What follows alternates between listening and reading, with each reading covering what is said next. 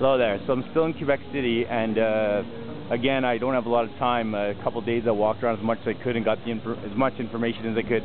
But I'm in an area called Petite Champlain in the old quarter, and as you can tell,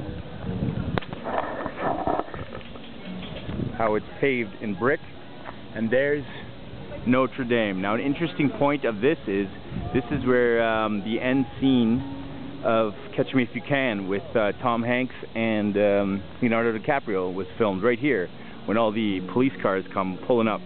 They break in through these doors and capture them. Little interesting point. It's very, very beautiful here.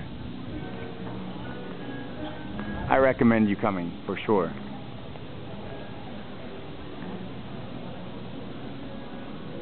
I almost don't want to leave,